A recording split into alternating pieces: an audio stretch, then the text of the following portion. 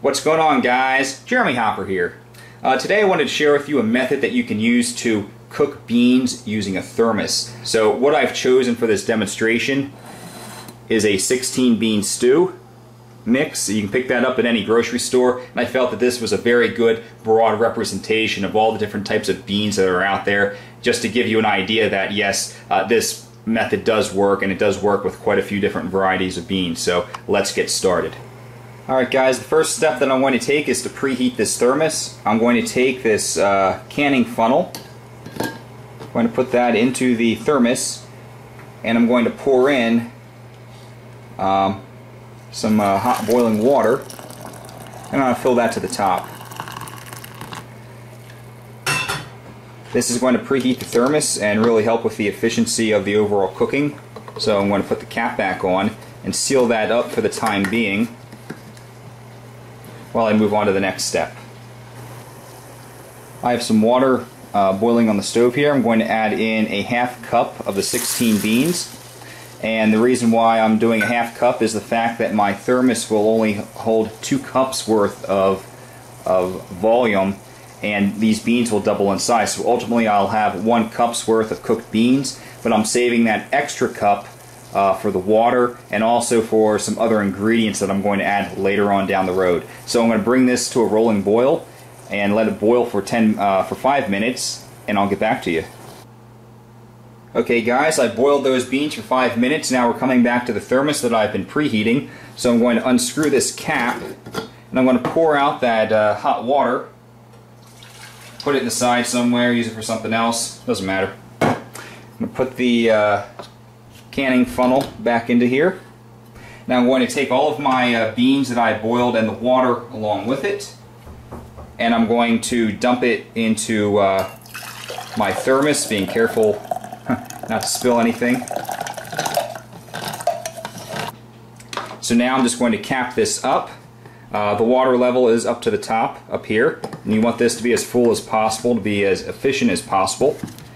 So we're going to put that cap on. I'll take the lid, cap it on here, and I'm going to come back in 2 hours. Alright guys, it's been about 2 hours now, so all I'm going to do is I'm going to open up my thermos, and I'm going to dump all the contents back into my pan here and reheat it. And in addition to that, I'm also going to throw in this is a combination of I have some chopped up meat in here. I've got some onion and some potatoes in there, so I'm just going to throw that into here.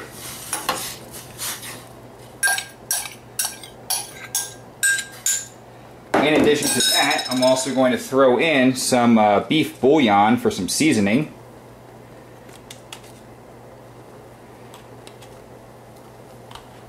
I'm going to stir this up with the seasonings mixed. And now all I'm going to do is bring this to a boil and let it boil for 5 minutes, and then I'll get back with you. Alright guys, the next step here is to take all of those food components that I've been boiling for 5 minutes. I'm going to put them back into the thermos. And I should note that I kept this cap the entire time just to preserve whatever residual heat was left in here. So I'm going to open that up, put my funnel back in, and then add in all of the food components. Okay, so we've refilled the thermos, so I'm going to recap it.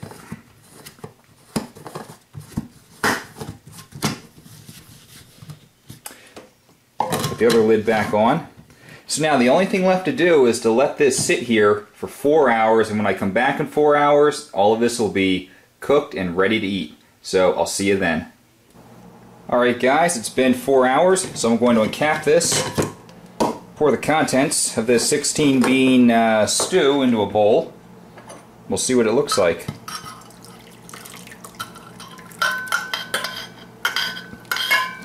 Alright guys, I'm going to zoom in a bit here just so you can get a closer look. And I'm going to do a little taste test. Kind of grab a little of everything. Grab some beans, potatoes, and meat and onion in there. Still very hot.